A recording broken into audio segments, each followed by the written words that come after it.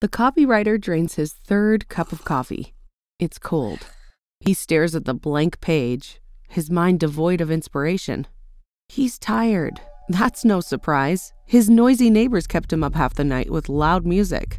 They did invite him to their party at least, but he's on a deadline and has too much work to do.